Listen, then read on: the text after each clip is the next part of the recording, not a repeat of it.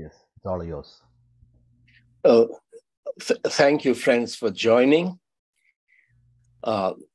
Today's topic basically is whether a large-scale violence, bloodshed, is possible in India before 2024 election. Now, that's not the kind of wording that we can put on social media, whether there can be a civil war or worse.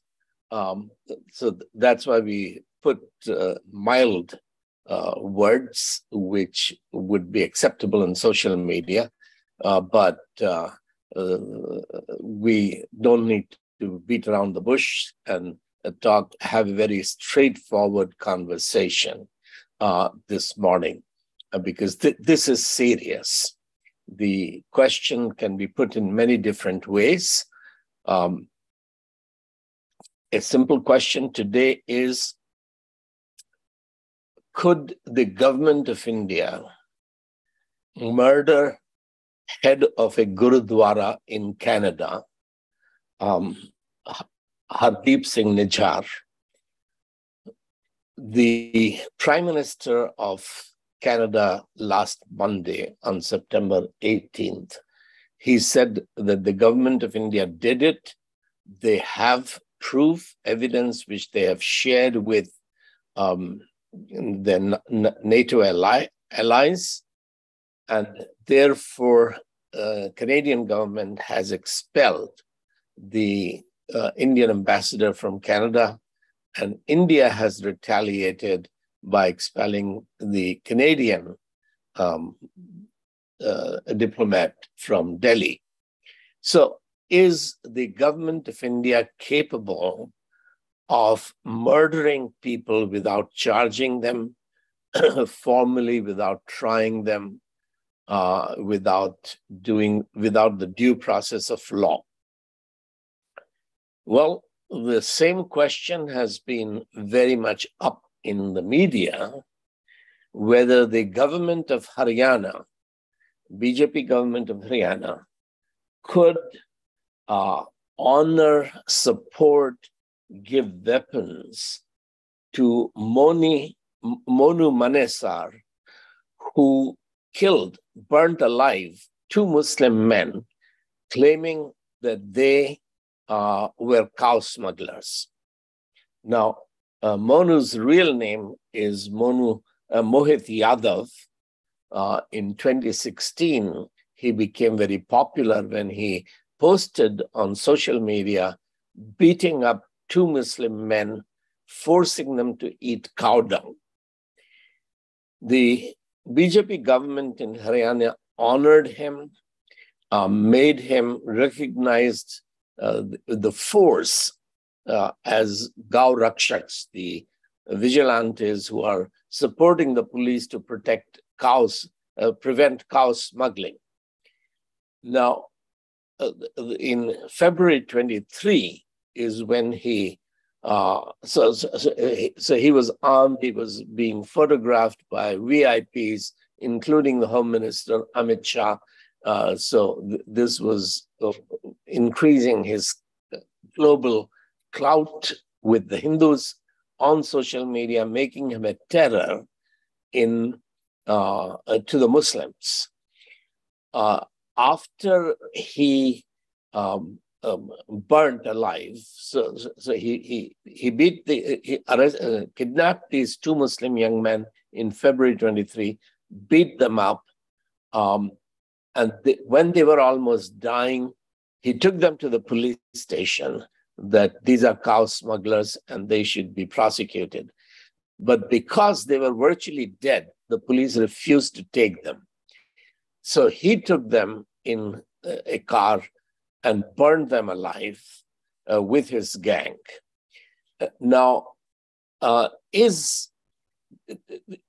Then he disappeared. He was in Thailand, having a good life. Who was paying for him to enjoy the massages and luxury in Thailand? Well, he felt he had such a support in from the political and financial sources of resourceful Hindus that he came back and organized a month ago the riots in Haryana, where at least 6 people were killed. A lot of damage was done. One Maulana Imam was killed in a mosque. Finally, after G20, when the pressure came from the Muslim governments, the Crown Prince of Saudi Arabia, then the police acted promptly, arrested him, but he was arrested in Haryana, but sent to Rajasthan so that if the Congress police under Congress in Rajasthan prosecutes him, then it is the Congress that gets blamed amongst the Hindus, and the Haryana government doesn't get blamed because he was being supported by the Haryana government. But it had the fact that somebody could burn alive 2 Muslim youth without proving that they have done any cow smuggling. This is what he is charging. The fact that he burned them alive, he beat them, that is well established through the videos that they themselves made and broadcast in order to become more popular and also to terrorize Muslims.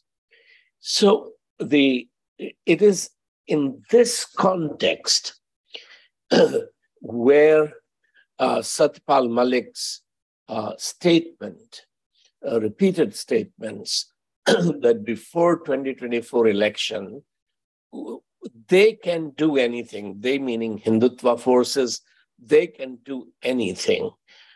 He has said that they can bomb the Ram Mandir. Almost, they are trying to bring 5 crores, 50 million people to inaugurate the Ram Mandir in Ayodhya, which was built by demolishing the Babri Mosque. So Babri Mosque was demolished, and now the Mandir is built. It's still receiving finishing touches. But from this month, end of September, till the 15th of October, the Vishwa Hindu Parishad is going into 5 lakhs, that's 500,000 villages, to mobilize 50 million, 5 crore people to come to Ayodhya, which will be the official launch of the, at least at the moment, elections can happen before that, but at the moment the thought is that that is when the BJP's campaign for election will be launched. But Satya Pal Malik was appointed by the BJP as governor of Jammu and Kashmir, before that in Goa, Meghalaya, Bihar, and Odisha. So he has been an insider in BJP, and he knows how they think, or what they plan, what they do. And he's answering the question straightforward. Can the BJP create large-scale bloodshed to win the 2024 election? He's at the moment, he's not going far enough, but he said he will say a lot more once the elections are actually announced. Now, Uddhav Thackeray was the chief minister of Maharashtra, an ally of the BJP. He has repeated the same charge that before the 2024 election, particularly in connection with the inauguration of the Ram Temple, in which Prime Minister Modi is supposed to participate on the 25th of January. That's a day before the Republic Day on the 26th. That as these buses, trucks, trains carrying the pilgrims return, we can expect Godhra too. Godhra was the incident in which Muslims were massacred in Gujarat, and the chief minister of Gujarat was launched on his campaign to become the prime minister of India. So the BBC made the documentary accusing Mr. Narendra Modi, the prime minister, who was then the chief responsible for that massacre. And that documentary was played in the US before Modi ji went there recently. It was played in the parliament in Australia. But the reality is, and this is what we really need to understand today, that post-Christian West, Biden, Trudeau, the chief and the prime ministers of Australia, etc., they don't really believe in human rights. They still have to pay lip service to human rights. But what has really empowered Modi and Amit Shah is the fact that what the West cares for is not that India, whether India respects or does not respect human rights, but whether India is powerful, whether it's a huge market, whether it is a potential ally against China, which at the moment is feared as the most important threat to the West. So cultivate India, overlook the human rights violations, because the United Nations, Mrs. Roosevelt, 1948, has deceived the US, deceived the whole world into thinking that human rights are universal. There are no universal human rights. There is no universal concept, self-evident concept of human equality and human dignity. These were peculiar products of biblical worldview, which were secularized in the West because the Declaration of Independence in 1776 made it very clear that the truth that all men are created equal is a sacred truth, and that all men are endowed with rights to life, liberty, pursuit of happiness by their Creator. That was the biblical worldview behind the emphasis on human rights. As the American church, Western Christianity, made itself impotent and decided not to disciple nations, not to educate nations, not to cultivate the conscience, but hand over education to the state, to secularism, the intellectual foundations for human rights are gone. And the BJP knows this well, that what matters to American presidents, whether Trump or Biden, is not whether or not Modi is responsible for mass murders, but whether Modi represents a powerful country, economically powerful, militarily powerful. That's what really fills his reputation, and they would salute him with 21 guns, even though at first, when Godhra one happened, his visa was suspended. He was not allowed to travel to the USA for years until he became the prime minister, and President Obama withdrew that ban on Modi's travel. So we will return to this, but I will be touching a lot of subjects and a lot of topics, but the essential point that you need to take with you today is very simple, that freedom does not come from constitution. Freedom comes from conscience. Conscience is the source of modern political freedoms. England has no constitution, but England is considered the mother of modern democracy. This is where the freedoms were first institutionalized because of the biblical doctrine of conscience, not because there was a constitution. So there was no written constitutions, but freedom came. Now, Indians are putting their trust in Constitution, but Constitution is a bothersome document for Hindutva. So one of the reasons for turning India into Hindu Rashtra, they are embarrassed about the word Hindu also. They because it's not an Indian word. There is no scripture, Vedas, Upanishads, epics, Puranas, which describe Hinduism as Hindu. The word Hindu is of Persian origin. It began as a geographic word of the people who are living near Sindh River. So because they couldn't pronounce S, so Sindhu became Hindu or Indu in traveling from Persia to Greece. But the people living around the Sindh River and their beliefs and their gods and goddesses, they began to be lumped together as Hindu. But the idea of Hinduism, the word Hinduism is a European word coined by European Indologists in the 18th century. So I'm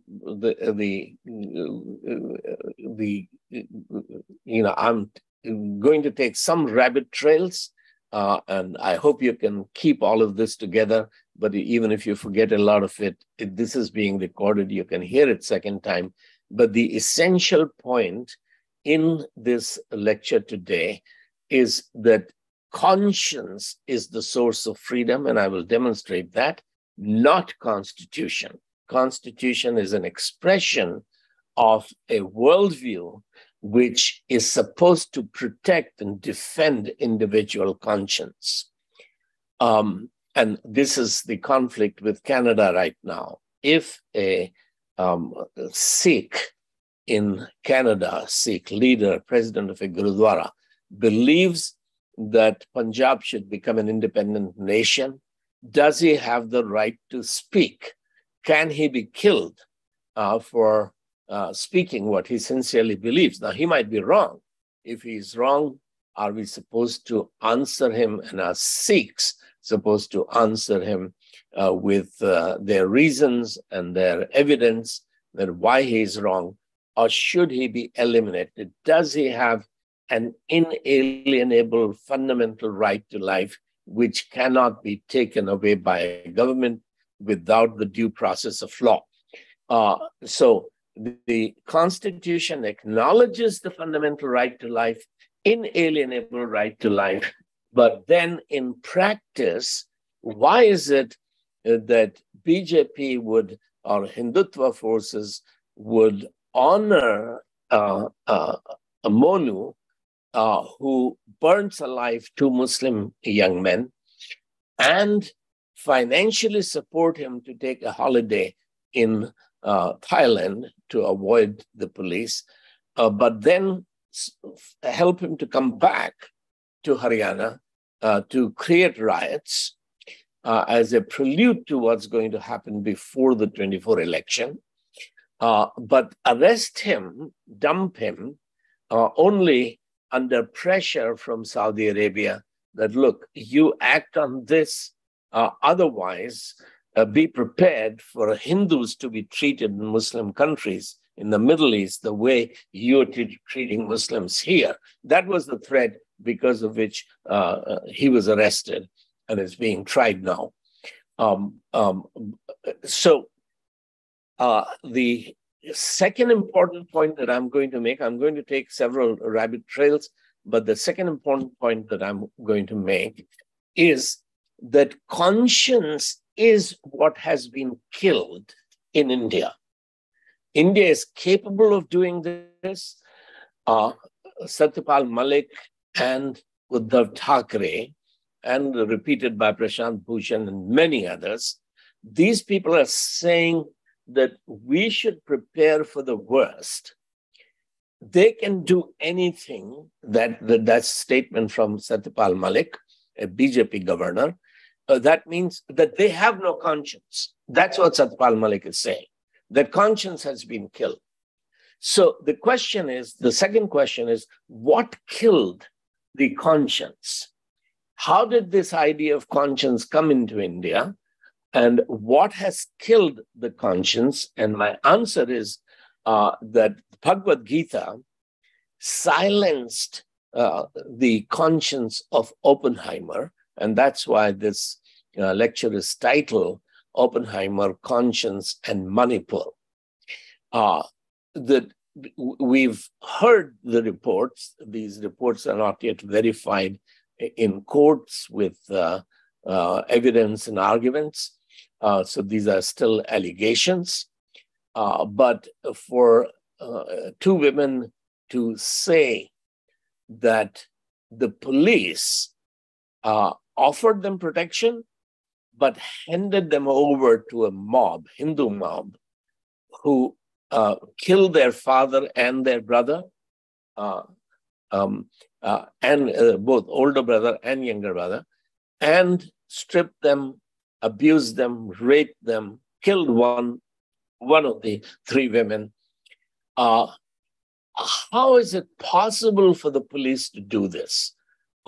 What has really killed the conscience? These are religious mobs who have political patronage. They are private militia like Bajrang Dal, except in the case of Manipur, these are private militias that the present chief minister has built up. And so how can you have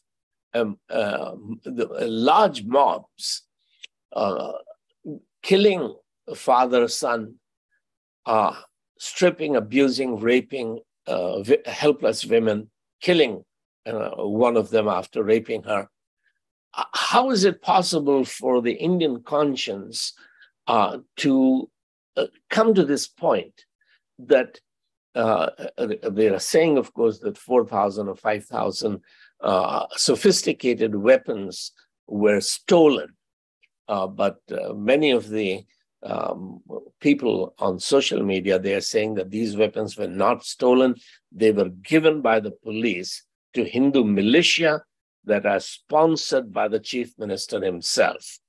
He has resigned as the patron when the riots began, but he built up these militias. That's the allegations being made. So the weapons were given, but the weapons are useless if you're not giving them training. So not only the weapons were given, but the training was given. And the question is that, is Manipur only the trailer of what the government of India, Hindutva movement, can do, will do to the whole nation? Well, the fact is that if the discussion of the names and Dayanidhi Stalin's argument that Sanatan Dharma is a disease like malaria or HIV or cancer or leprosy, this is not to be opposed, this is to be eradicated. How can he make such strong statements? And I'm helping you to understand the, well, obviously, if you soften what he's saying, he is saying that a religious system cannot keep 60, 70, 80, 85% of the population as low caste for centuries, for thousands of years, abuse them, keep them as low caste, unless it is a system without a conscience. And what has destroyed that conscience? And this is where Oppenheimer is important, because Oppenheimer, the movie, Robert Oppenheimer was the physicist, for those who may not remember, who is deemed to be the father of the atom bomb. He was appointed the director of the Manhattan Project that was commissioned to build a bomb. Now, the movie doesn't actually talk much about the bomb, nor does it show the bomb being thrown on Nagasaki and Hiroshima at the end of World War II. Most of the movie is very boring in that it is the debate whether Oppenheimer himself was a communist who may have leaked, or his girlfriend may have leaked the secrets of bomb making to Russia, because Russia was at that point the main communist rival. And although the war was against Germany and Japan, the fear was that because behind the hot war, World War II, a cold war is going on, and the long-term Russia is the real enemy of the USA. The fear that haunted Oppenheimer was that is he building a bomb which would be duplicated by Russia, and will this bomb start a chain reaction that will destroy the world? Now, thankfully, that has not happened. We came very close to a full-fledged nuclear war during the Cuban Missile Crisis, which was averted. But the basic fear that Oppenheimer had, which gave him nightmares, is valid, because the bomb, as I said last week, is not just a Russia-American problem, but North Korea has a bomb, Pakistan has bombs, India has bombs, and the rivalry of Hindu-Muslim rivalry could lead to what Oppenheimer really feared, large-scale destruction of millions and millions of people being killed in India and Pakistan, or in India alone. Because, as I said last week, who is better armed, Goliath or David, is irrelevant. Who strikes first is the issue. Pakistan has had a tradition of military takeover, that the elected democratic government is thrown out. In 75 years, only one government, Mrs. Benazir Bhutto's husband, late Mrs. Bhutto's husband, he's the only one who survived 5 years as an elected prime minister before he was thrown out. Every other government in Pakistan has ended in assassination, coups, civil war, etc. Could Taliban, could a militant Muslim who has a conscience like Osama bin Laden or Baghdadi, could he organize a military coup in Pakistan, take over the nuclear weapons, and launch a strike against India?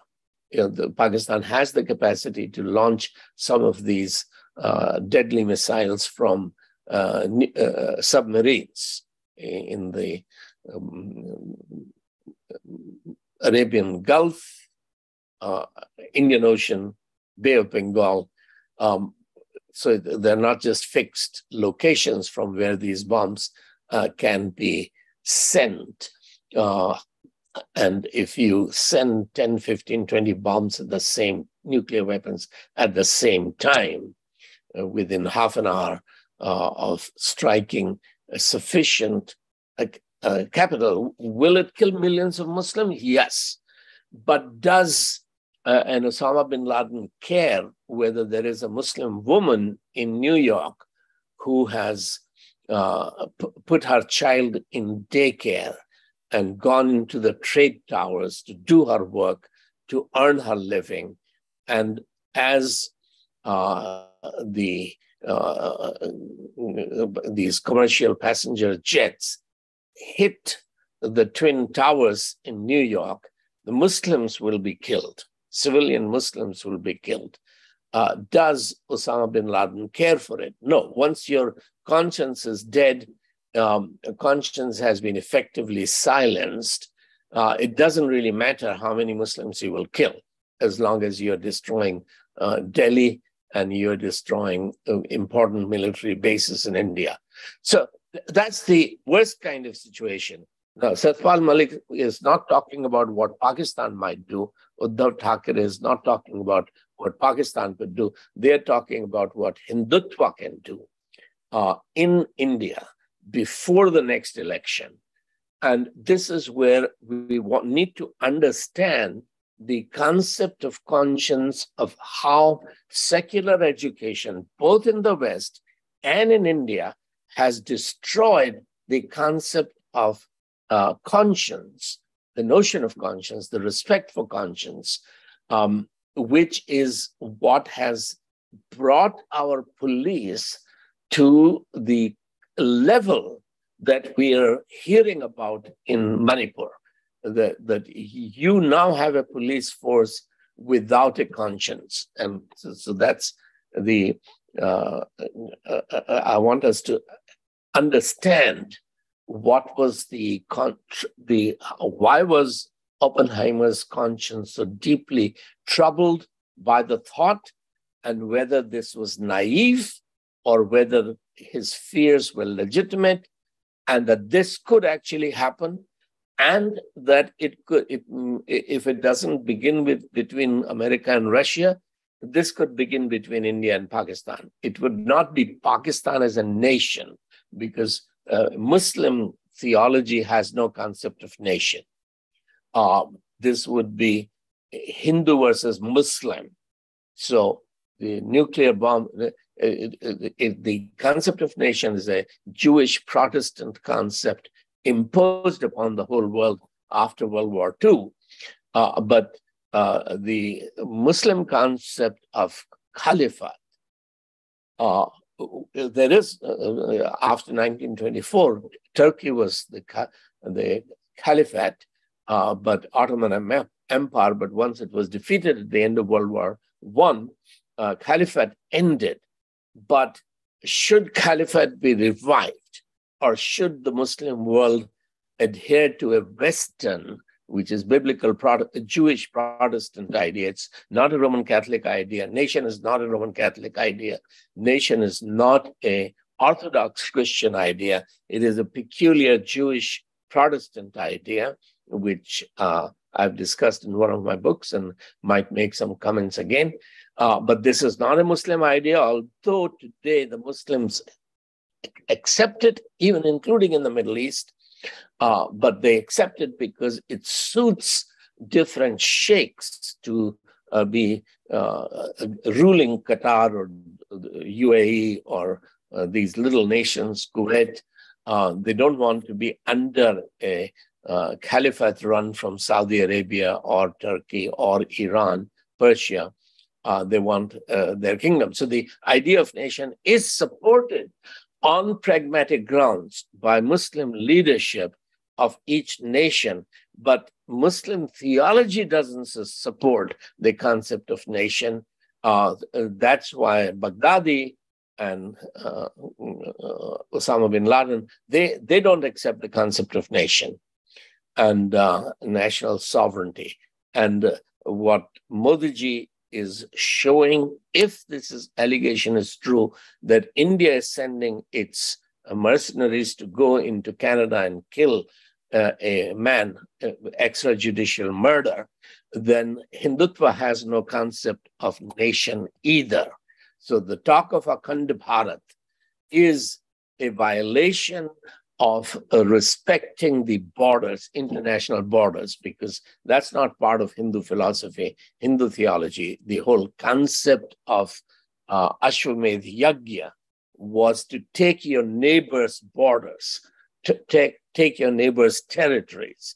And so the idea of nation respecting international borders, this is a peculiar biblical idea, which Islam and Hinduism do not really accept, although nobody has a choice right now but to live with the reality of nation that has come upon the whole world as a result of the Protestant movement, but that's a long discussion, which I'll be glad to have during Q&A. But let's return to the second important point, that could India be plunged into large-scale bloodbath? What Thackeray is saying is that as these buses, trucks, trains, cars, taxis return from Ayodhya after 25th of January, after inaugurating the Ram Mandir, they could plunge much of North India into Manipur-style violence. Now, both Thackeray and Malik are speaking about this violence intended to polarize Hindu voters against Muslim voters to win the next election. That all other issues of poverty, unemployment, hunger, price of gas cylinder, all of these things should be forgotten.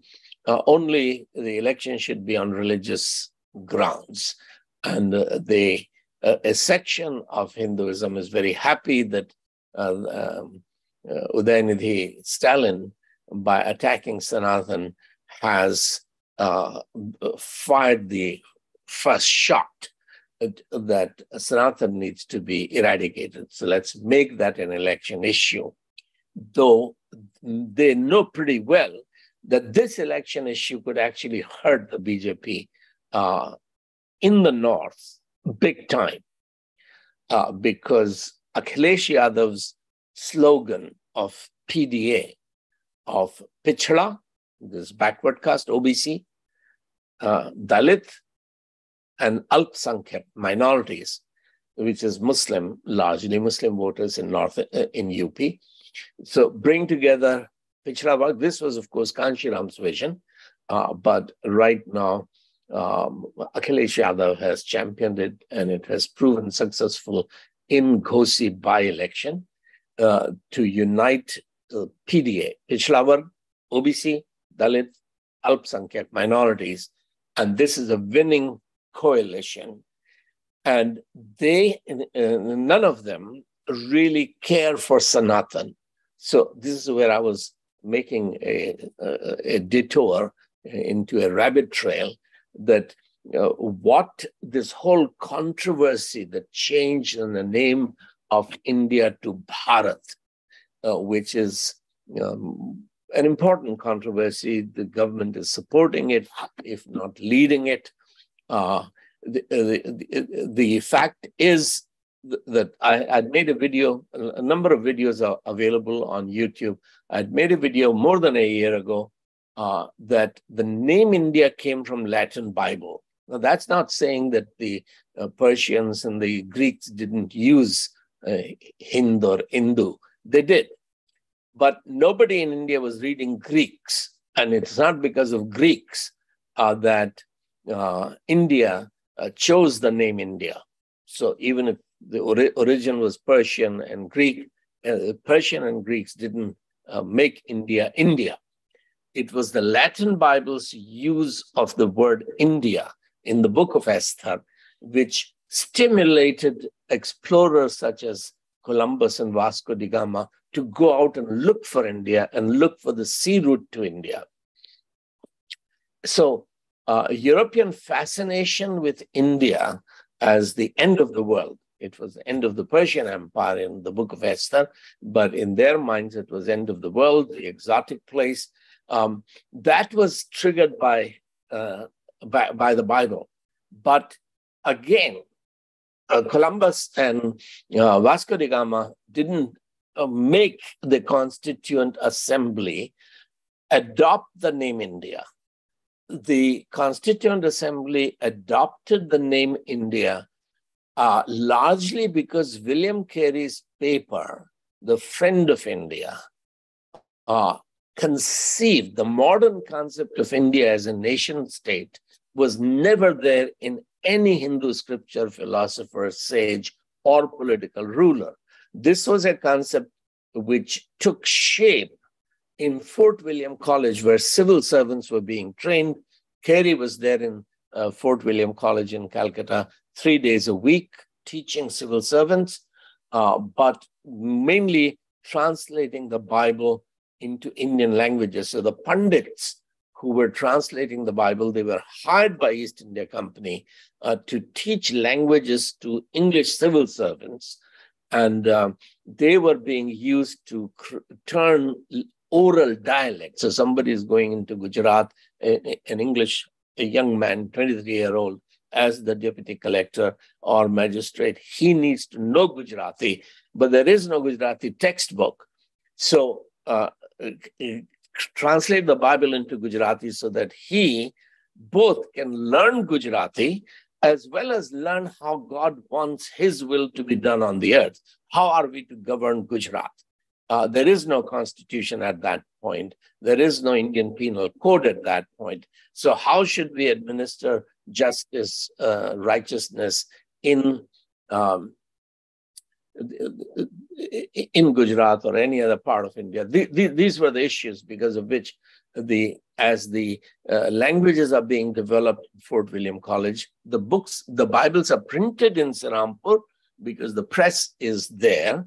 And later, when the East India Company objects to their college being used for Bible translation, then the British and Foreign Bible Society established. It's the same people, the evangelicals who are controlling East India Company, who start the Bible Society, and the same evangelical members of parliament who become governors of the Bible Society, and they begin to finance the translation of the Bible, through which all of Indian languages develop.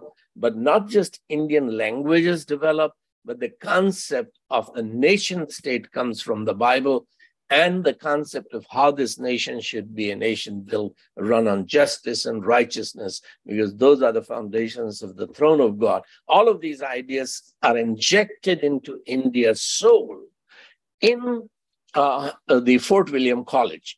So this is, of course, the theme of a number of my books and a number of other chapters, which will now be published as at least 3 volumes on how the Bible created modern India. But to summarize this point, yes, the name India is not an Indian name. It came from Latin Bible. But Latin Bible was talking about geography. The concept of a geopolitical nation state was developed in Calcutta, and the name India was given to this vision through William Carey's paper, The Friend of India. The name Hindu was also coined by British European Indologists. That's why they prefer the name Sanatan. But Sanatan is also not a Hindu name.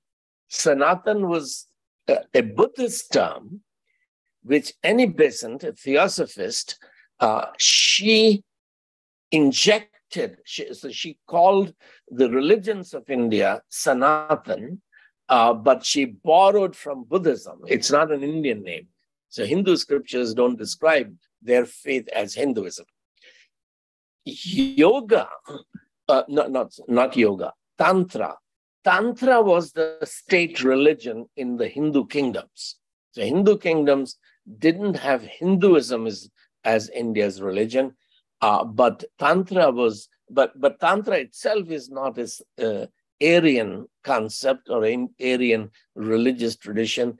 It is a pre-Aryan from Harappan Indus Valley civilization. The concept of Tantra came, which both the tradition of Tantra, which are in Greek Gnosticism, they're very similar. So that concept of Tantra, which was actually the state religion in all the Hindu states, or most of the Hindu states, this was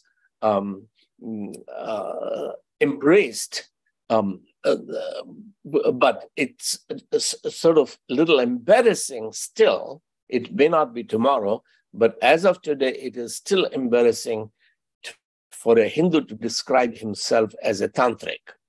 When we were young teenagers, tantra was a dirty word. So our mothers, when they want us to behave, they will say that, don't go out on the streets because there are tantrics, they'll kidnap you. So they kidnap, they sacrifice, they abuse. So Tantra was a dirty word.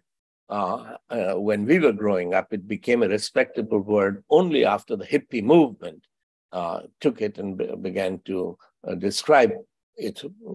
So Osho Rajneesh was the first one who really brought it out into public, although Swami Vivekananda and Gandhi were practicing tantrics. But leaving that part aside, which I've discussed in many videos, the fact this name controversy, the summary of that, the reason I'm gone into this rabbit trail, is that if the BJP or Hindutva movement wants to change the name from India to Bharat, Bharat was never the name of the South Asia or the land that is now called India. Bharat is an epic. It was a short epic which grew into Mahabharat, which is the long epic, by a lot of shlokas being added, a lot of stories and being added to Bharat. It became Mahabharat. Are there 3 or 4 individuals in Indian history who were named Bharat? Yes, they are. But they have nothing, none of them ever ruled whole of India, and their kingdom was never called Bharat. So yes, there are 3 or 4 individuals who are called Bharat, but they never ruled the land of India. The land of India was never called Bharat. So this is why the Constituent Assembly could not adopt the name Bharat. It was proposed that we should, the Constitution should call the nation Bharat, that is India. But after much debate, they voted that no, India, that is Bharat, because one, there was problem from the South Indian members of the Constituent Assembly. They saw it as imposition of Hindi. Few concepts and names, because India had never been called Bharat. And of course, there never was a nation called India. But now suppose that BJP wants to change the constitution, remove the word secular, remove the word socialist, remove the name India, and remove the concept of independent judiciary or independent election commission, etc. These should all be arms of the executive, the prime minister.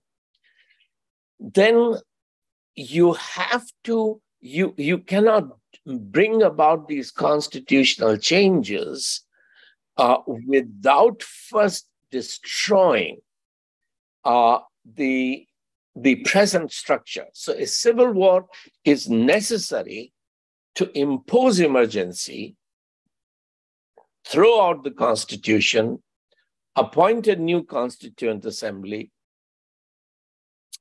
and change the constitution. Now, Pakistan has changed its constitution many times. A lot of countries keep changing their constitutions many times. And India has now reached a point where a fresh debate is inescapable. We might choose to stick with the constitution that we have and learn to make it work. It is not working at the moment in many important respects, sadly, but we might choose to go back.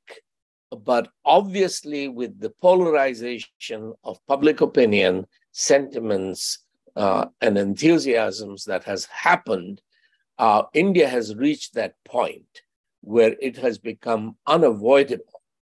Now, so to rethink, so this would be the conflict between India and NDA. NDA cannot win democratically through normal democratic election. It will have to win through violence, through a civil war, through an emergency, and this would be very costly.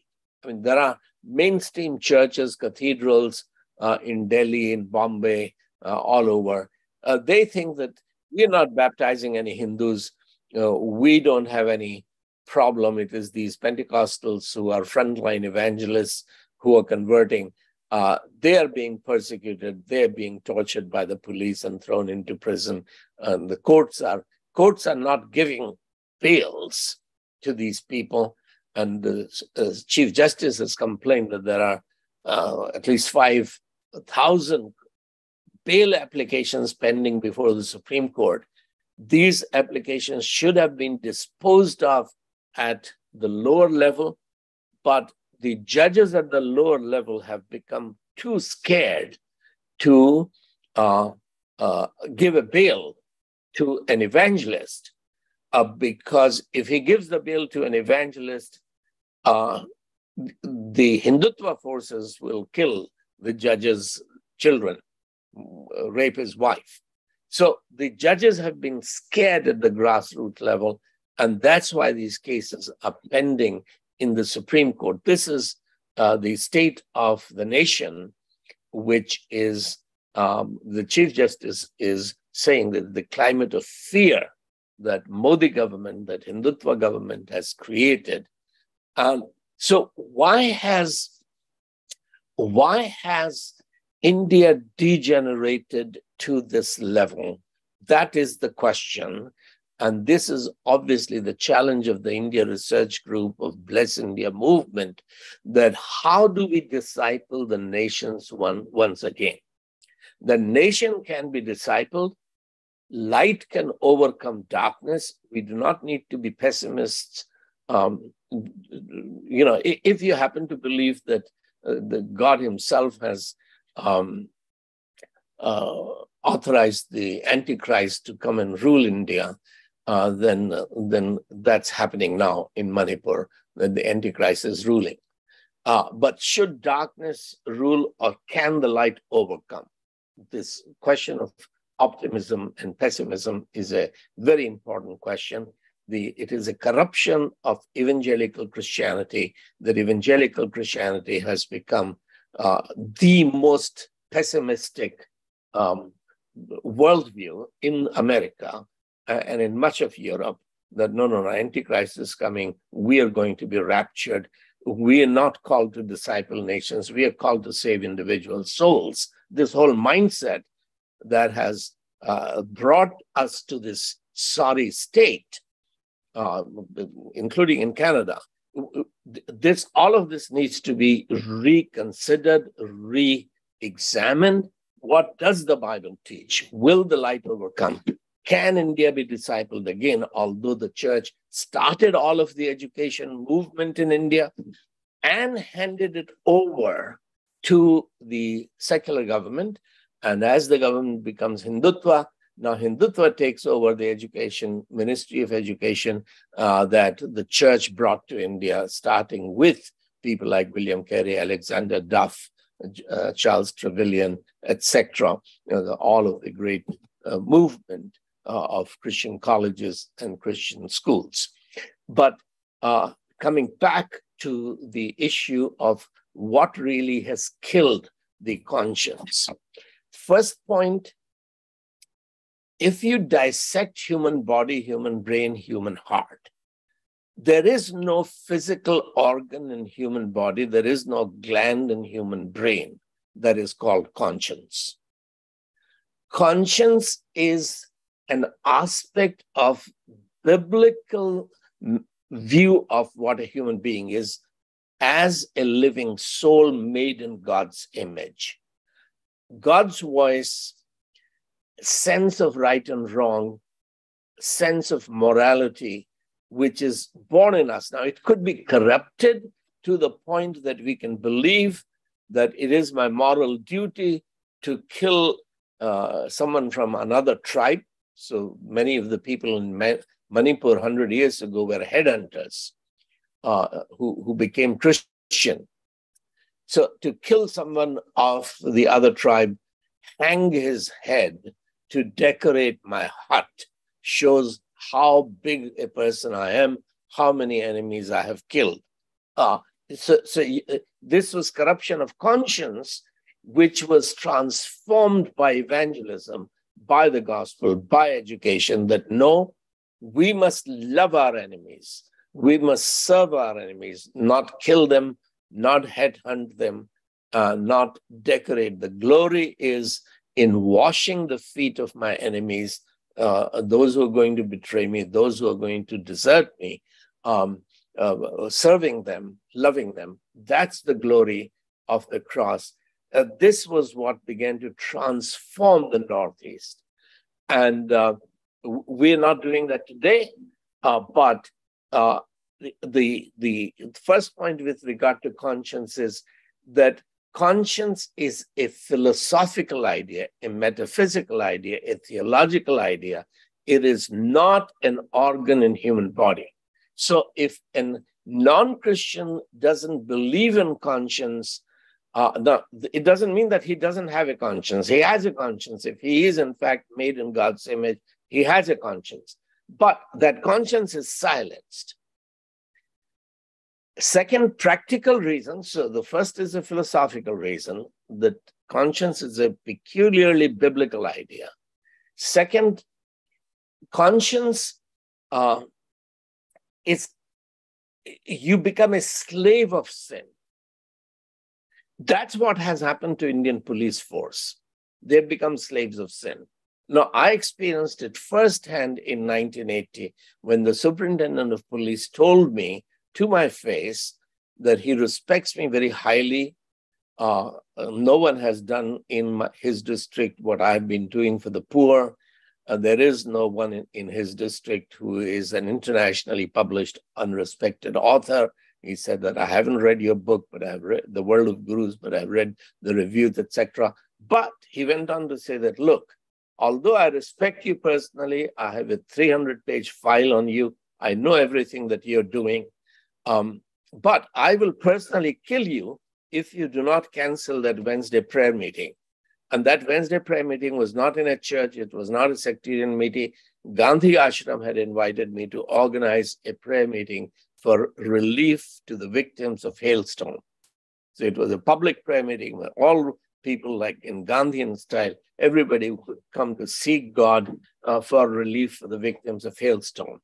And the Hindu politicians realized that what I was doing would lead to mass conversions, and therefore they got the district magistrates to ban. We stopped the relief work, but we didn't stop the prayer meeting. The SP told me that he would personally kill me if I didn't cancel the prayer meeting. He said that, look, I'm not going to arrest you. I'm not going to get a warrant or produce you before a magistrate. I will come to your home, take you from your home, take you into the jungle, shoot you, throw your body. Hyenas will eat you. Lagrabaggas will eat you. Are you going to cancel that prayer meeting? So I said to him, I didn't believe him. So I said to him that, look, I'll have to ask my wife if she is willing to be a widow before I can make that decision. He realized that I was not taking him seriously. So he spent an hour telling me how many innocent people he had actually killed. So here is the superintendent of police telling me that he's a murderer, extrajudicial murders. I still didn't believe him because I thought that he was a gazetted officer who had taken an oath of office to uphold the Constitution of India, which guarantees my right to inalienable right to life, that he cannot possibly do this. But in fact, what we are seeing after that, of course, I became a little wiser during the Punjabi emergency, where people like Jethmalani began to tell everybody how many innocent Punjabi young people the police officers had killed or threatened to kill to extort money from their families, and that every police officer had become multimillionaire. So it was only when these things became very public in Punjab that the power that the emergency had given to the police was being used to turn these police officers into multimillionaires through extrajudicial killings, through financial extortion of innocent families, which is what created or fueled this Khalistani movement. but we won't go into more of those details. But what I learned when they finally didn't kill me but threw me in jail, what I learned was that this police officer who genuinely respects me, he can at least throw me in jail. If necessary, he can kill me. Why? Not because he disrespects me or hates me, but because the local MLA is telling him to stop me, kill me. Why is he listening to a criminal who has become an MLA? He knows that this man used to be a criminal because before Arjun Singh gave him a ticket and he got elected on Congress ticket as a Congress MLA. Why does this SP obey a criminal who has become an MLA? Well, he does because SP has been taking bribes. SP has been collecting bribes for MLAs, for ministers, for chief ministers. Once the SP, Superintendent of Police, has compromised with corruption, taken bribes, then he has become very vulnerable. If he doesn't listen to the MLA, he will lose his job. He will get a punishment posting far away from his wife and children. He can get arrested. There'll be plenty of people MLA can get to give witness that this SP has bribed. And Chief Minister will make sure that the SP get arrested because the Chief Minister under Rajiv Gandhi, under Indira Gandhi, needs the support of Congress MLAs. So corruption is a practical issue. Jesus says that those who sin become a slave of sins. So the police force in India has become slave of sin by participating in corruption during the Congress time and much more during the BJP time. So understanding that the sin leads to slavery, and these police force and the military force increasingly are not there to defend our freedom. They are there to make us slaves of sin. This is what the non-Christian worldview, educational philosophy has done to India. But more than that is the religious philosophy, and that's the point of the film Oppenheimer. Oppenheimer is really concerned. You know, the film is very boring, but by September 11th, it has already earned $890 million. And they are saying that it will cross $1 billion, the boring film. In India, it won by August 18, that's a month ago, it had earned 127 crores, while Barbie, which was released at the same time, had earned only 53 crores. So Barbie had made 53 crores, this is a month ago. So it is a super hit in India, the film Oppenheimer, in spite of a very boring film. It has a sex scene, a few sex scenes that inject some interest into the film. But it is actually at the end of the sex scene when his naked girlfriend picks up the copy of Bhagavad Gita and brings to him and opens where he already had a bookmark and asks, this is in Sanskrit, she asked him to read a shloka and explain it to him. And that's a shloka in which Krishna is saying to Arjun that you should kill. Arjun has a conflict of conscience. Hastinapur is a fight for 5 little villages made of mud huts. It is worth killing my cousins, killing my uncles, teachers, friends, for the sake of these 5 villages. Is this war worth it? And Krishna is giving him a philosophy which is saying that, look, it is not for you to make moral decisions. Your conscience is irrelevant. You have to do your duty. You are born in a Kshatriya caste. You are a superintendent of police. You have to obey the civil servant, the MLA. He's telling you to kill Vishal Mangalwadi. You go and kill. It's not important that you live according to your conscience. That's basically what Krishna is saying to Arjuna, that I'm God, I'm everything. I am death, I am destruction. If there is no transcendent God, and Oppenheimer is a liberal Jew who doesn't really believe in the Jewish God, who is above the cosmos, who commands human beings that you shall not kill. If God is part of the cosmos, if everything is God, then both life and death come from God. There is no sovereign God who is good, a transcendent God who is good. All the death and destruction is God. So individual conscience is irrelevant, immaterial. You have to silence your conscience, do your duty. So what Bhagavad Gita did to Oppenheimer is what it did to Arjuna. Forget your conscience, do your duty, irrespective of the consequences, kill. Now, of course, the Dravidian interpretation of the Bhagavad Gita or Ramayana, Mahabharata, is that Krishna, in some of the early Vedic literature, Krishna is a indigenous, a Dravidian ruler of Yadav community, the Gopal, who look after the cows. Aryans are coming and becoming troublesome in North India, in Doab, which is the land between Yamuna and Ganga.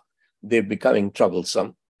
So both the Kauravs, 100 brothers, Pandavas, 5 brothers, they go to Krishna. You have the army, please support us in this war that we are going to fight. So Krishna gives his army to Duryodhan, to the Kauravs. He joined himself, Pandavas. Now, he's basically encouraging the Aryans to fight and kill each other. And he's giving rationale to Arjuna why he should kill the Kauravas. Let the Aryans fight and kill and destroy each other. This is the Dravidian interpretation of Mahabharata, that Krishna is encouraging the civil war amongst the cousins, because he obviously knows that if he is the charioteer of Arjuna, his army is with the Duryodhan. His army is not going to attack Arjuna. His army is not going to attack him. But there will be good fight. They will help destroy each other. And then the native people will have peace. So this is the OBC, Dalit backward caste interpretation of what's actually happening in Mahabharata and what Krishna is doing. But then Vedvyas takes Krishna's message and he injects casteism. He puts Aryan casteism into Krishna's mouth, that you're born a Kshatriya, you do your duty, which is to kill.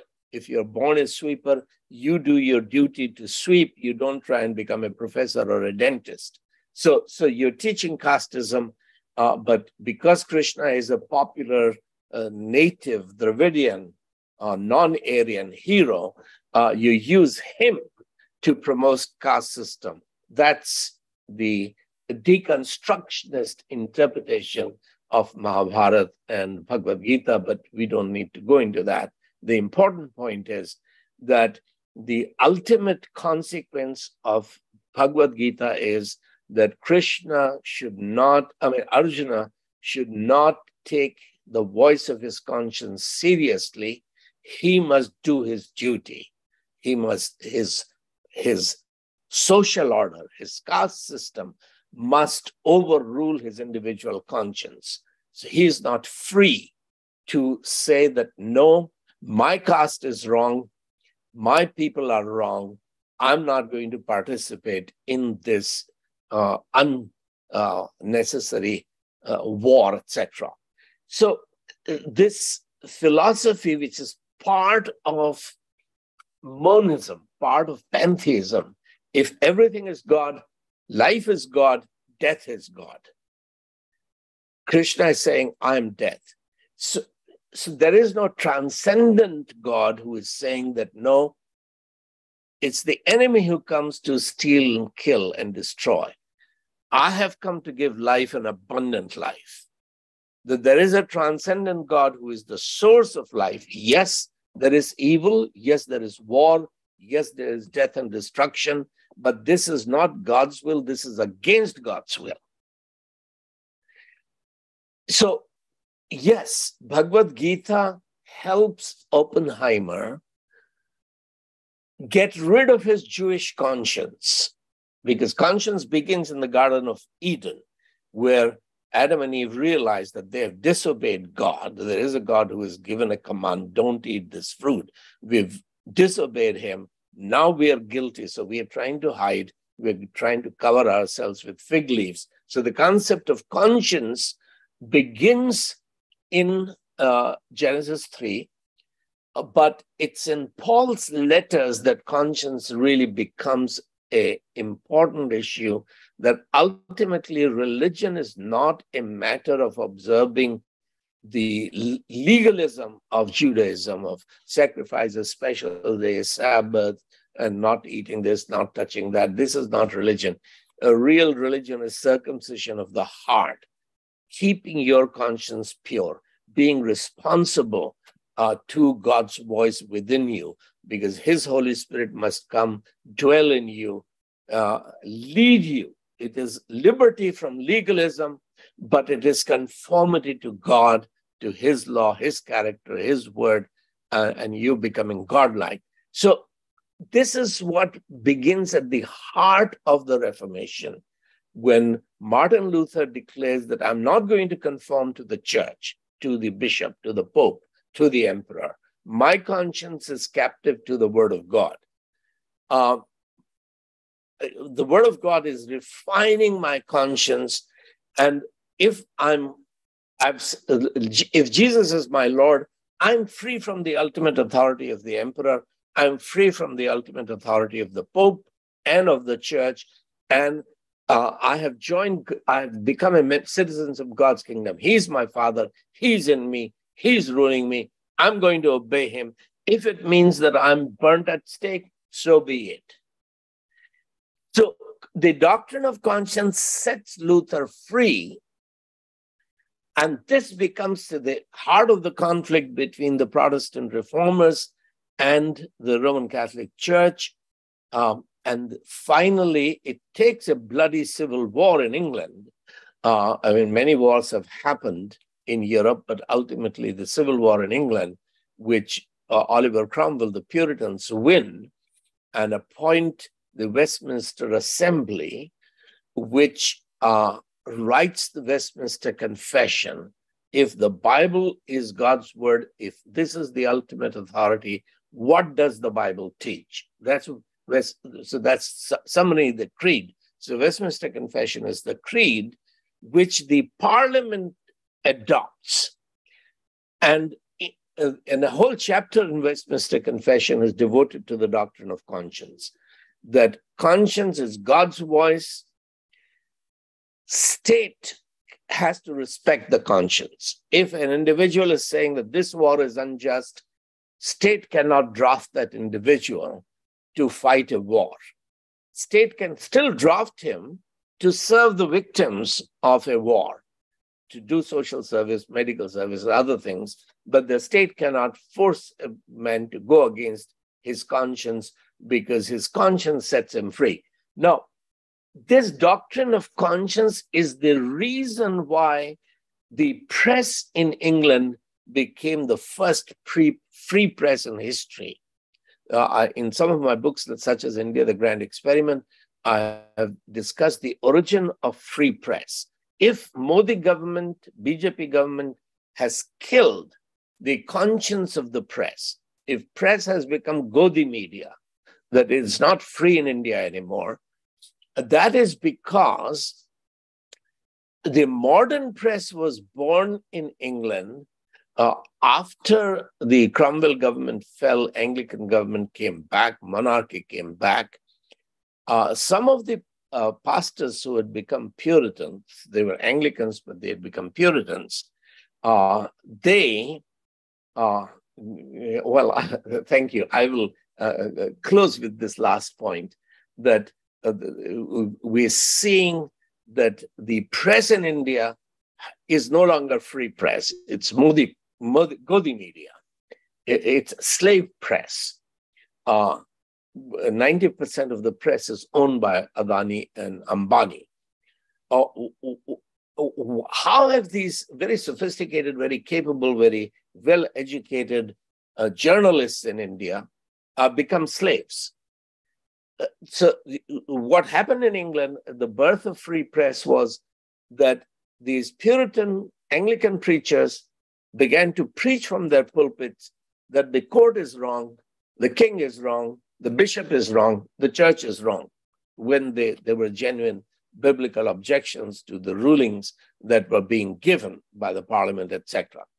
So the bishops defrocked these priests, that you're not allowed to preach anymore. Your license is withdrawn. Then these Puritan preachers began to write their point of views. If I'm not allowed to preach, I can write and publish.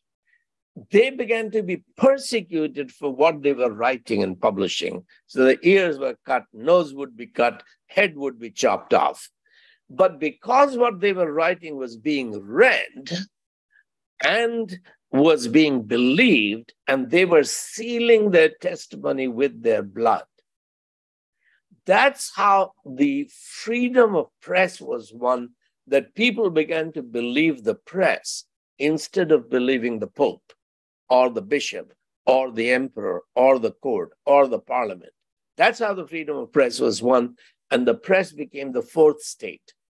So Constitution giving freedom of press, or the law giving the freedom of the press, doesn't keep the press free. It is the conscience of the individual. Now, this is what has happened to Ravish Kumar and others who have resigned from NDTV and from other Godi media to become independent voices with the freedom to say exactly what they want to say. They may be wrong in some places. They're not right in everything. They may have vested interest. They're taking revenge against Adani for having bought NDTV, etc. All of those human factors are possible. But the point that commitment to conscience, that I'm going to say what I believe is right and true, this is what gave press freedom. This is what gave human rights. This is what gave real political freedom. As I've mentioned in another lecture, that Luther's sermon in Marburg on two kingdoms, that the emperor has some authority over me, bishop has some authority over me, church has some authority over me, but my heart belongs to Jesus. He is my Lord, he is my King. Lordship of Christ abolishes the lordship of man. It sets me free from the kingdom of Satan. So this biblical doctrine of conscience is the source of modern freedom. Conscience is what is killed, not just by corruption, by sin, but by philosophy, by Bhagavad Gita. That's the message of Oppenheimer. And it's not just that Oppenheimer's conscience was killed by Gita. It is that Hindutva's conscience is killed.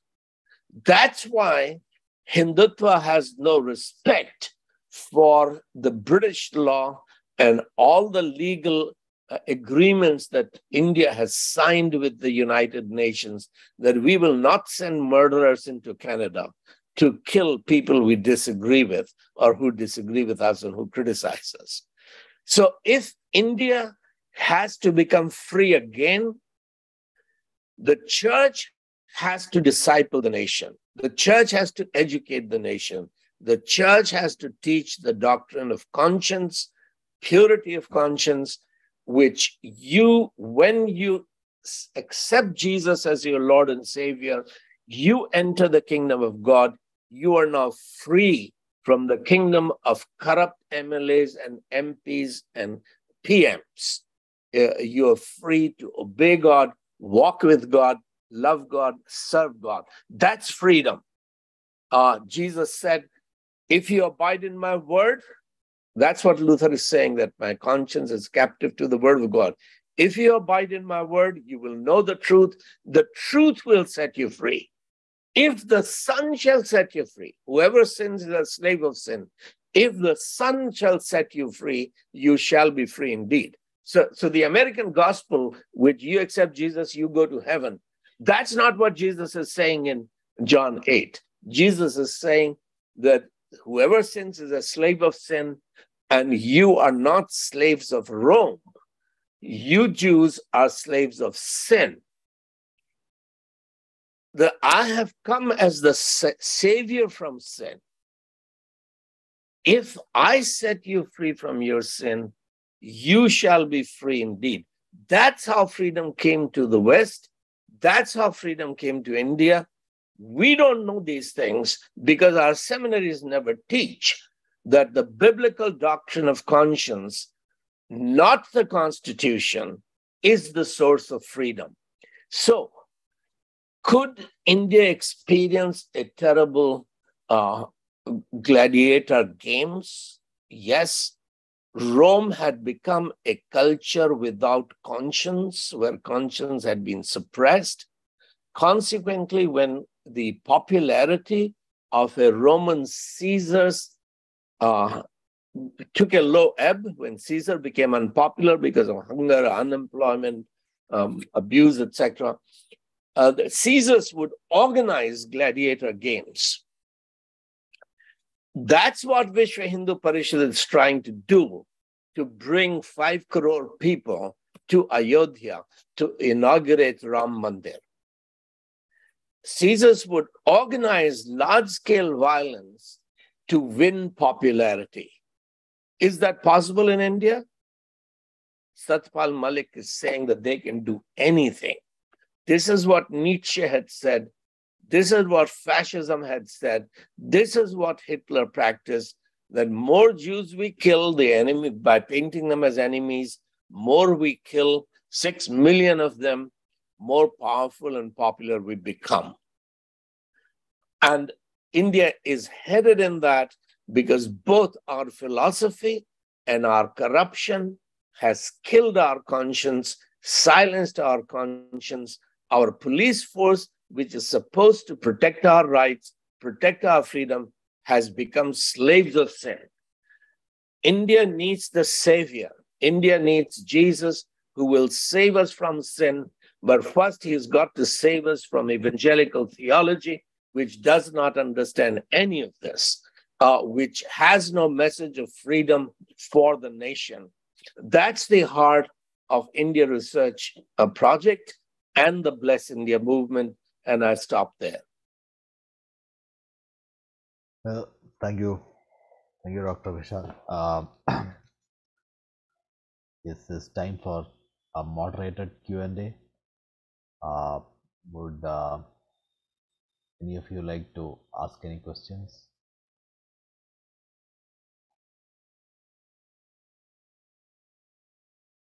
You don't have to come on camera, you can just ask.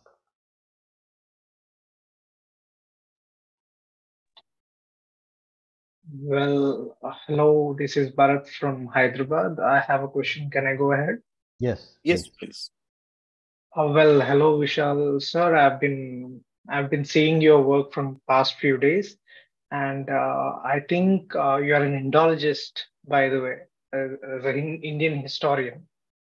So, my question is that there is this theory called Aryan invasion theory or Aryan migration theory, which is the base for the Dravidianism. That's what these Hindu fundamentalists claim, that that is not the truth.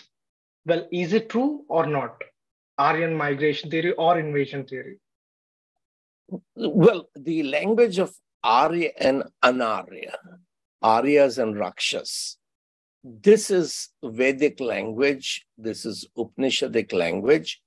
Whether the Harappan civilization, Mohenjo-daro and Harappa, were actually destroyed by Aryan invasion or whether they were destroyed by floods is an open question.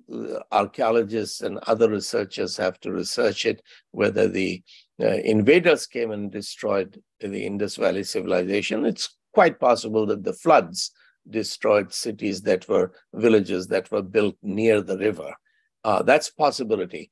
But the language of Aryan, Aryan, Anarya, and the native people being Vanarsena, Hanuman,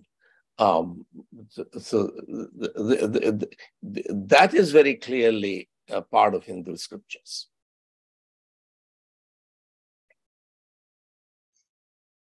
Thank you. There is a question asked on the chat box earlier.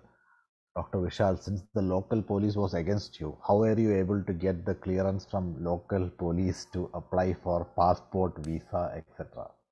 Well, actually, for 5-6 years, I had no passport and no visa. But thankfully, things changed. And this was an advantage, relative advantage, that it was Congress in power at that time. And so Arjun Singh was not really against me, and I had some good friends who were friends of Arjun Singh. One of them was head of Bhasha, Ved Pradap Vedic, who was head of Bhasha, quite influential. So there was no animosity, and I wasn't an enemy of the Congress MLAs either. They were opposing me, yes, but in today's situation, I would have been killed. But back then, things were better. But basically, if Congress, India came to power, all the criminal elements who are with BJP right now, they will become Congress members. So the people like Rahul Gandhi, Kharge would have to be very careful if they are fundamentally changing the Congress party and ethos, or whether they are opening their doors for all the criminals to migrate from one party to the other party. Thank you. I hope that answered your question. And as there's another question on the chat box, if this is a hypothetical question, as somebody who is not knowing much about the Khalistani movement, if India can demand independence from England, why can't Punjab not demand their own independence? That's a legitimate question, and that question applies to Kashmir.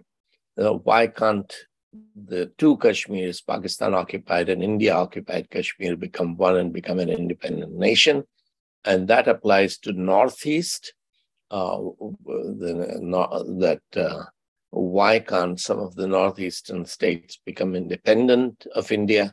So, and that applies to South India as well now, that if, and this is why the Hindi movement that was led by Jan Sangh, Vajpayee, etc., that Hindi should be national language. If Hindi is imposed on South India, Hinduism is imposed upon South India, and that we are a Hindu Rashtra, would there be a secessionist movement in South India? So keeping India together, India is a divided, we are a federal country. So we were lots of little kingdoms, 600, 560 little kingdoms. We got organized around linguistic states. So all the Oriya-speaking people are part of Odisha, and all the Telugu-speaking people are part of Andhra now, Andhra and Telangana, or Malayalam. So this big transformation of India, that 560, 70 states becoming linguistic states organized around language and administrative facility. This is because of Genesis 11, that nations were divided according to languages. And that's, people don't talk about it, people don't recognize it, that in India, we have very consciously organized ourselves as federal government. Now, Bollywood has helped a lot in promoting Hindi, that Hindi is understood not just in India, but outside of India because of popularity of Bollywood films. And that's good because language is integrating the nation, but Hindi is not yet capable of being the language of law, the language of research, the language of science, and therefore in the parliament you have to allow people to communicate in other languages. But the fact that people like Rahul Gandhi and Kharge are speaking in English, in Hindi, is a good thing for the nation, for Hindi to be able to replace English as a full-fledged language for the nation will be a good thing, because it means that a child who is a good scientist, he doesn't have to first study English or German or Latin to become a scientist. He can, with the knowledge of Hindi alone, he can become a good scientist, etc. So, how do you unite a divided nation? We are a divided nation because we were never a nation. We became a nation in 1858 after the Great Revolt. We became a nation initially as a colonized nation, but 1858 is when India was born as a nation. And then in 1947, we became a free nation. In 1950, we became a republic where we chose our own constitution, etc. But that constitution was not written entirely by a constituent assembly. At least 70% of it had been written by British civil servants as India Act of 1935. India Act of 1935, based on which there was 1937 election in which Nehru became the prime minister. So Nehru became prime minister of India 10 years before the independence as a result of India Act of 1937. Now, most of us don't remember any of those things, but so the law, one constitution united us. And this is where the American theology has done a lot of damage in suggesting that nation means people group. No. God is saying to Abraham, I'll make you a great nation. You will be father of many nations. Kings of the nations will come through you. So Israel is 13 tribes, 13 people groups, one nation, united under one law. So what unites a nation is not ethnicity, but a common law, a constitution. So that's very much a Jewish idea, which was hammered out in France by the French Huguenots. The modern constitutionalism was the philosophy of it was articulated by the Huguenots, the French Calvinists, and first implemented in Scotland, but that's a part of history that we don't need to go into it. So the issue is, what will keep India together is one constitution. If the Hindutva is saying that, no, we will throw out this constitution because these concepts are not Indian concepts, we will have a Hindu Rashtra run on the basis of Hindu scriptures, Sanatana scriptures. There never was. The Hindu scripture is the reason why India is divided into castes and Aryas and Unaryas. So Hinduism is a divisive system which cannot unite India. This the modern idea of many people groups speaking many different languages, such as Switzerland, are united by one constitution under one law. This is what God says to Abraham in Genesis 18, that Abraham will surely become a great nation because he will teach his children and his household, his ethne and his non-ethne, to walk in my ways, to do what is just, what is right, etc. So this understanding of constitutionalism, that it is the law, and this is where, once again, I repeat this, that American theology has done a tremendous damage to global Christianity, that even today, there are 9 judges in the Supreme Court of America. 8 of them are Jews and Roman Catholics. The last one, Mrs. Jackson, is a lapsed Protestant. But all of them went to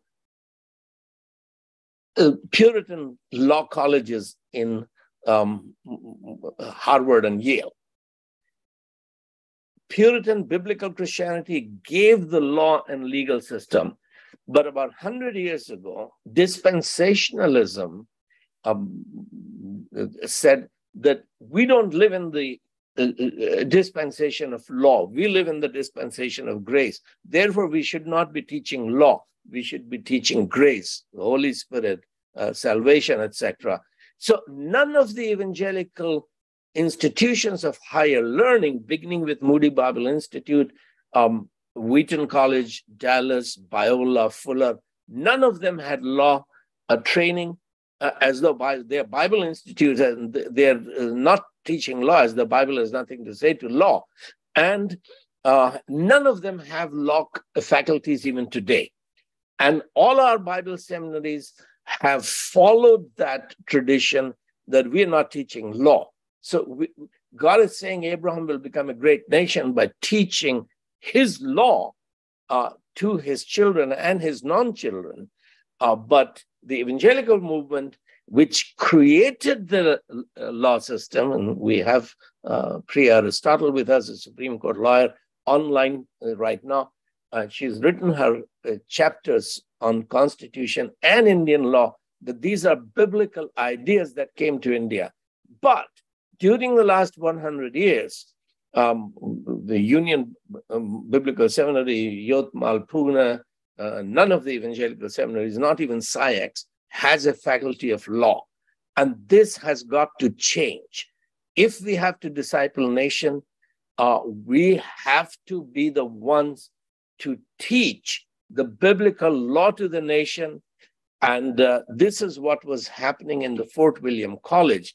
The civil servants, the police officers were being trained, educated in the Bible. That's why the Bible was being translated, to teach police officers how to govern the nation, to teach magistrates how to govern the nations.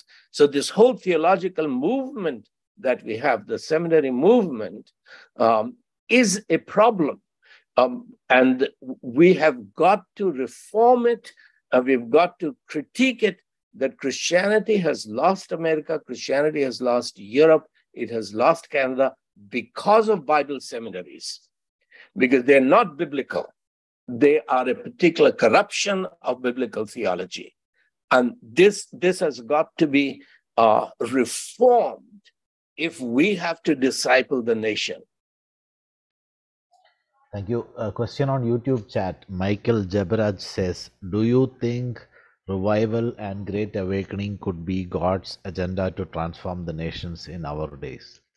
A wonderful question. That's exactly what is going to happen. So I am saying that Satya Pal Malik and Uddhav Thackeray are right. We can expect a lot of trouble. We can expect an emergency, and we can expect constitution being thrown on, attempt being made. But at the end of it, what is really going to happen is what Udayanidhi Stalin has said that people are going to reject Sanatan Dharma, Hindu Dharma, Tantra, big time. Mayawati has said that she will convert with crores of people to Buddhism. Now, everybody knows that that will be just a political drama. She is not a Buddhist. Before starting DS4 and Bahujan Samaj Party, Kanchiram had already started a Buddhist research foundation in Karol Bagh in Delhi. And he studied Buddhism because he was an Ambedkarite, and he rejected Buddhism. Mayawati rejected Buddhism as useless and unsatisfactory for India. So, but if Mayawati does convert to Buddhism in a big way, that will be to put her place in the Buddhist Dalit history in India. What the good it will do is to make the concept of conversion acceptable, popularize the concept of conversion. Because if she converts to Buddhism, there will be no bloodshed as of today. But it will popularize the concept of conversion that yes, Sanatan Dharma, Hindu Dharma must be ended, and people should get out of Hinduism. So the question is that do I foresee church growth, revival, great awakening? Yes, I do. And I think it is very possible that states such as Tamil Nadu, Andhra, Telangana, Punjab, these will become the first states with Christian majority in mainland India. And I think UP, Bihar, MP, Rajasthan, they will not be far behind. And we can expect that all the persecution, when Yogi government persecutes Christians in UP, Yogi government is simply telling all the relatives of the pastors, evangelists who are being beaten up and thrown into prison unjustly. The Yogi government is saying that Hinduism is oppressive and Hinduism is unjust. Hinduism is bad for India. That's the message that Yogi government is giving to the masses in UP, and it will reap the consequences of that big time. So I expect a religious explosion in UP because of high-handed, oppressive nature of Hindu government in UP. Will this be superficial? Religious conversion? No. Mayawati's conversion to Buddhism will be a superficial political stunt. But these people who are turning to Christ, the grassroots in UP, they are really experiencing Jesus. They are seeing healings, deliverance from demons, a healing of sicknesses, even resurrections, that as a result of simple, illiterate women praying by faith, dead are being raised to life. So there will be a genuine religious experience at the grassroots. This is what happened in Tamil Nadu in the 1960s when the DMK, the Dravidian movement, overthrew the Congress party, which was a Brahmanical party controlled by Brahmins and Banyas. Rahul Gandhi is trying to change that, and I think he's being sincere. And this is, he has understood the failure of Nehru and Indira Gandhi and Rajiv Gandhi, and he's trying to change, which is a good thing. But he will have to come around and implicitly support what Stalin is saying, that the problem is not BJP. BJP is your political rival. The problem is Sanatan Dharma. And Rahul Gandhi will have to implicitly agree to that and support that. Kharge will have to. If Kharge doesn't support conversion, he will not be accepted as a Dalit leader because he's no longer Ambedkarite. He's a Dalit face of a Brahminical party. That's how Mayawati will paint him.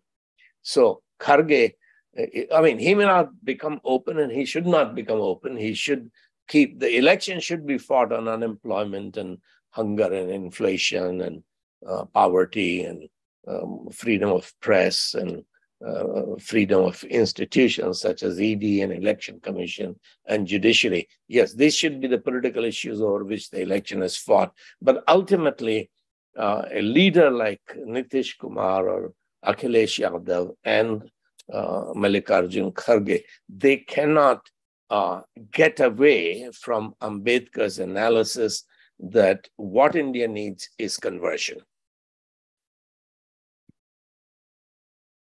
Thank you. There is an interesting question from Ren Lamo from Nagaland. Will it be fair to say that there are certain overlapping aspects between dispensationalism and Gnosticism? Spirituality at the expense of the corporeal, souls at the expense of the nation. Yes, a related question is somebody else asked in the beginning is, when will all this end? When would this end when Jesus returns? Jesus is ready to come today. Jesus says, I stand at the door and knock. If any man open the door, I will come in. So Jesus will come in as we invite him. And that is what will make us rulers. One of my favorite verses is Revelation 3:21, which we were never taught to memorize in Sunday school or EU. The reason Jesus wants to come into our heart and sit on the throne of our heart is because he wants us to sit on his throne. In verse 21, he says, if you let me sit on the throne of your heart, I will let you sit on my throne as I have sat down on my Father's throne. So Jesus is ruler. He's sitting on God's throne. He wants us to sit on his throne, because to be a child of God means to be a ruler. You are son of he's King of Kings. That means that you are king. So when will the kingdom of God come? When we allow Jesus to rule the world through our hearts. Sovereignty belongs to him and to his children. His children shall reign. So that we are responsible to make sure that God's will is being done in India.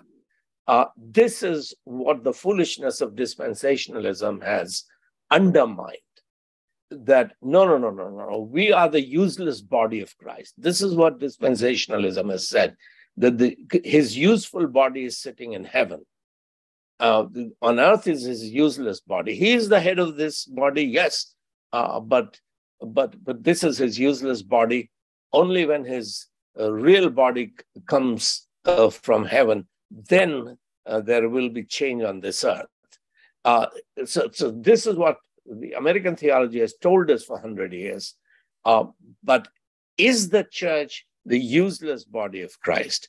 Or is the church the body of Christ, that we were slaves, we have become sons to be priests and kings, that should his will be done on earth in India through us? So a few visionaries came and they changed India. So you must begin to read books such as William Carey, The Father of Modern India. And the book is now available from trias.com. And a whole series of books are coming. At least 15 books are coming now. We are hoping to publish one book a month. So please read these books. They will challenge the established theology and established preachers. But a reformation is a confrontation. It is a quarrel with the existing view of what things are. So, but to go back to the question before that, what I was saying was that in 1960s, when the Annadurai, the Dravidian ideas overthrew the Congress party, there was massive religious conversions that happened in Tamil Nadu. Some of it was superficial, but a lot of it was genuine. And out of that genuine movement came the missionary movements, such as Friends Missionary Prayer Band and GEMS and IEM, which has sown the seeds throughout North India. For first 1970s, 1980s, 1990s, these movements didn't see much fruit in North India.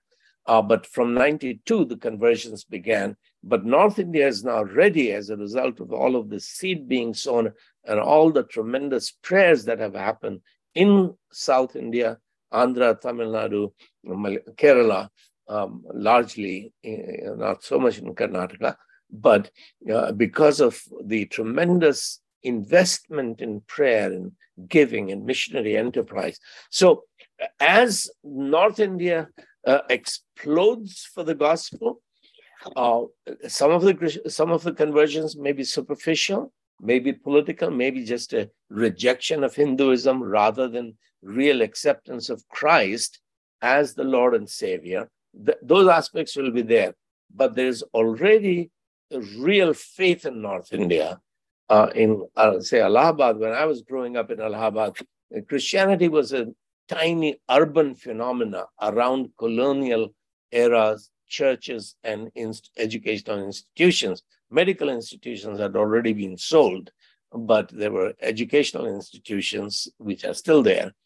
But today, after 1992, there is not one village in whole of that eastern UP belt where there is not at least one family that is Christian.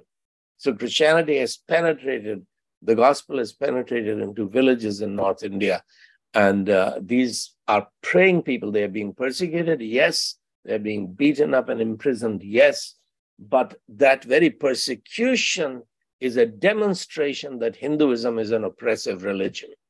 Yogi is an oppressive chief minister. They can send somebody to kill me here. Yes, that's possible.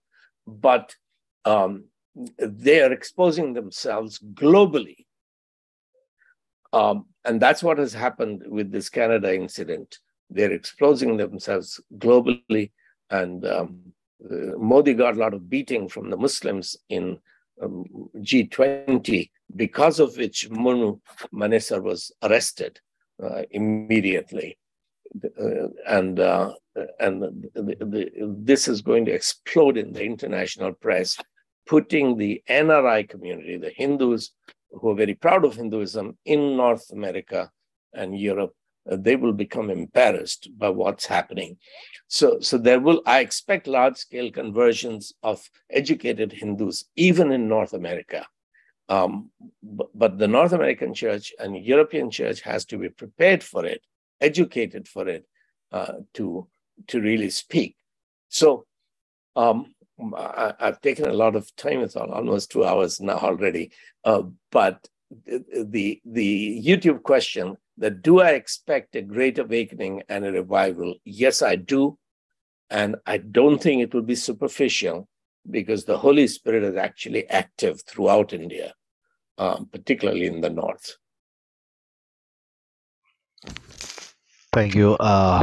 There is a follow-on question, natural follow-on question from Bharat Kumar. Does that mean Jesus is not going to physically return to earth? Well, when Jesus says, I stand at the door and knock, if any man hear my voice, I shall come in. What coming is that? Is the church his body, physical body? So this obsession with eschatology is part of the foolishness of Western theology. Why don't you come to terms with Revelation 3:20, that Jesus is ready to come today to make you a ruler?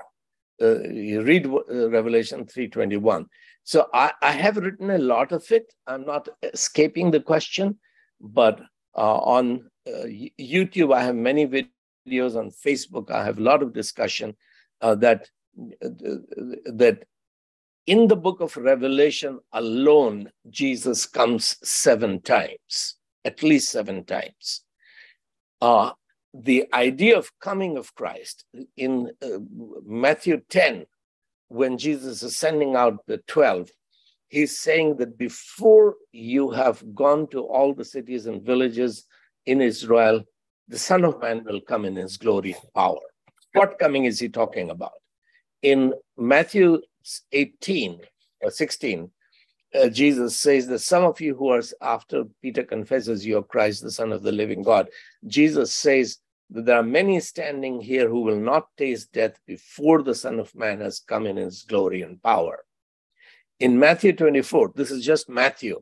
In Matthew 24, when they ask, when will this temple be destroyed? After Jesus has said that not one stone will be left one upon another, Jesus says in Matthew 24 that many of you who are standing here will not taste death until they have seen the Son of Man come in his kingdom, in his glory, in his power. So to say that, no, Jesus was not talking about this generation to which his immediate audience, but he was talking about our generation. This is the dispensationalist mishandling of the scriptures, because of which Bertrand Russell became an atheist, that Jesus is saying that he will come within the generation which was his audience. Obviously, he didn't know about his coming. So Jesus was not God. He didn't know what he's talking about.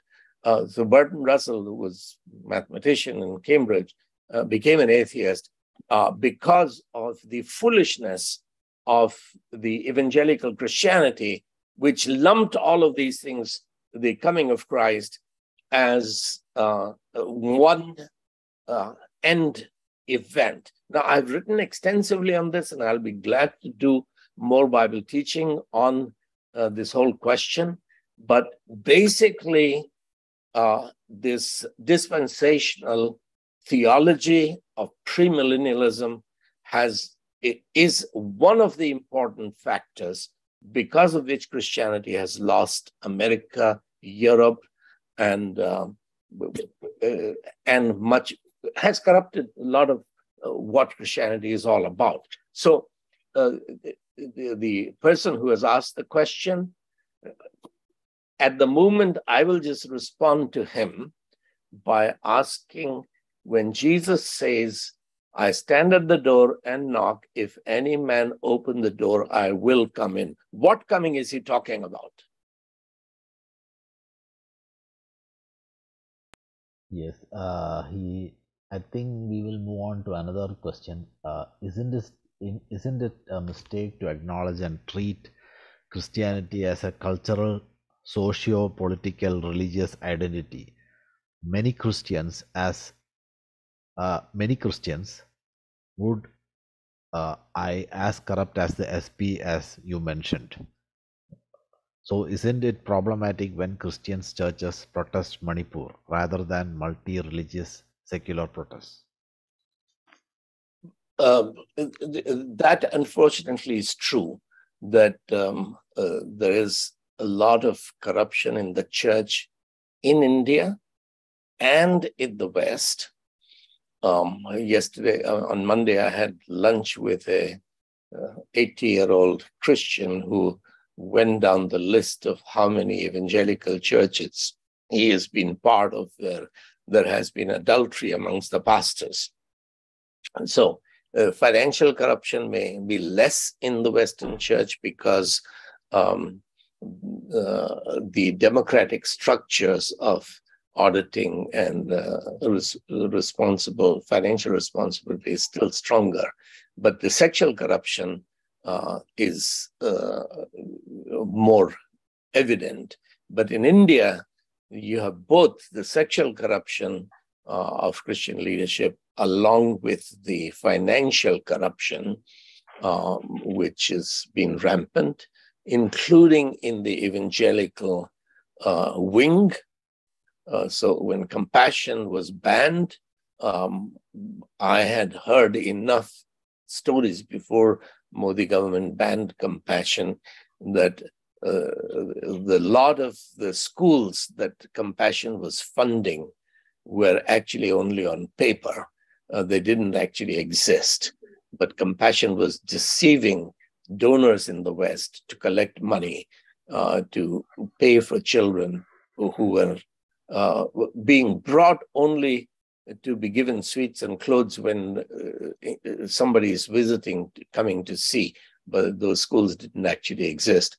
So is there a lot of corruption in the church? Yes, there is a lot of corruption.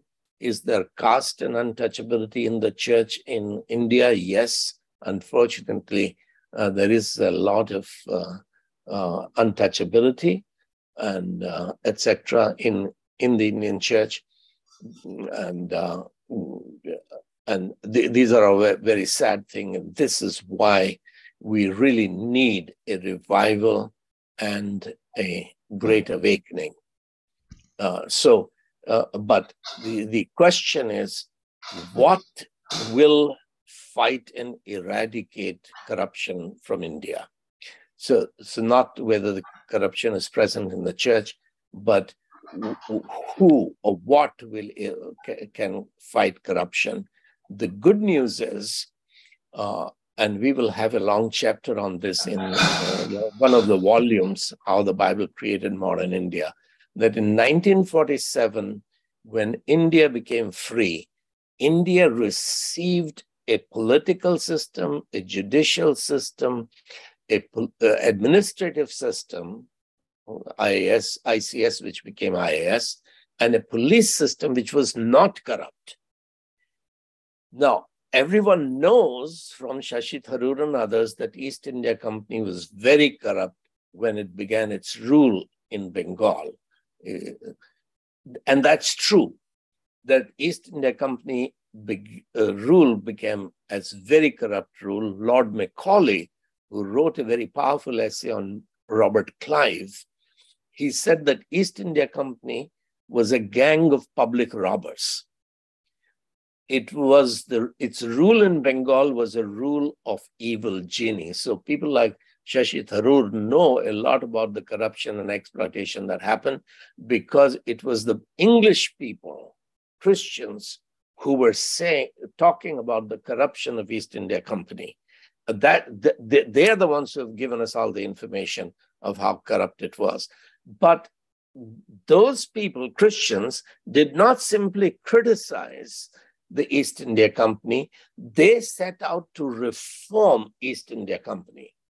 Now, we know about the social reform movement that ended infanticide, widow burning, sati, established the widow remarriage and education of girls, etc. We know the Indian impact of the social reform movement, but we don't know how the East India Company itself was reformed. That by the 1850s, there was hardly any corruption. When Charles Trevanion came as a young civil servant, an evangelical civil servant to Delhi, he was almost killed by his superior English officers in Delhi because they were very corrupt. But he risked his life to fight corruption within East India Company. And that's why Macaulay's sister, Hannah Macaulay, married Trevilian, because as a young man, he became a hero fighting corruption. So East India Company was reformed by the evangelicals. Peter Drucker, the management guru, he summarizes that most of the civil servants in India were second or third sons of poor British pastors. Pastors would send their sons to India to become magistrates, collectors, deputy collectors, police officers, to give a clean government of India to India. So these young men, many of them single, living alone in controlling a district of 1,000 villages, they're being tempted. Women are being brought to them by banyas and other royalty. Their families are praying for them.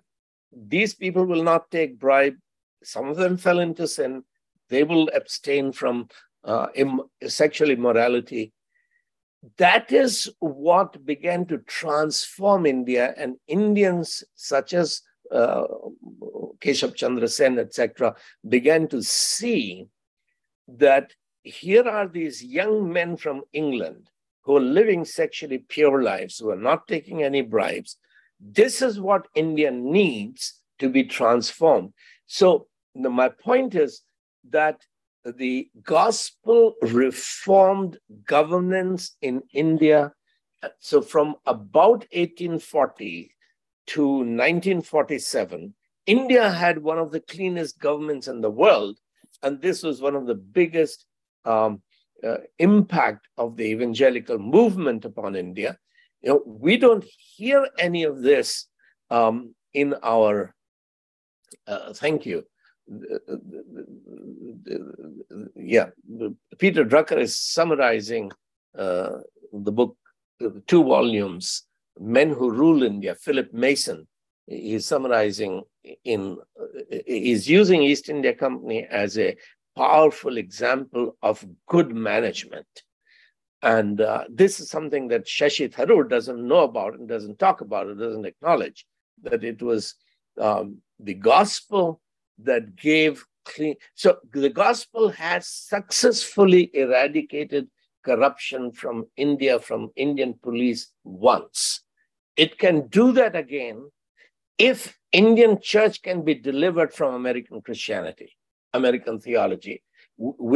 Indian church can do it again if we begin to study the Bible and if we begin to study our history by ourselves and not follow an idea of Christianity which has destroyed the American church, which has destroyed Canadian church in Europe. Canadian Christians are enslaved today, and they don't love Trudeau any more than Modi loves Trudeau. But a whole new awakening, a reformation of what is theology, what is the gospel, what is the kingdom of Christ, is necessary for the West, and it is necessary from India. And that's already a very long answer. But the question is, isn't the Indian church corrupt? The answer is yes, it is very corrupt. Many bishops have gone to jail. Many more should go to jail. But gospel remains the only force in all of Indian history that has actually given clean government to India. Once, and not just for short time, but for more than 120, 130 years, the gospel gave clean government to India. It can do so again if we can be delivered from our Bible seminaries. Thank you. That's a very emphatic statement.